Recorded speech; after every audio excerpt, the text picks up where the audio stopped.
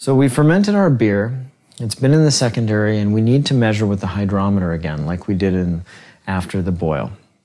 So after looking at this, it's in the Wine Thief, and it says it's about a 1010.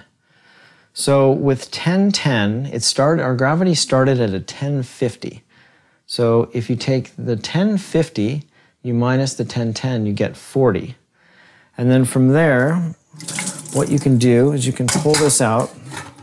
And as we can see here, you started with 1050 and it ended at 1010. So if you take the difference between those two numbers, this is a quick calculation for alcohol, you end up at 40. And if you slide that across, the beer is just over 5%, which is pretty accurate for a Hefeweizen.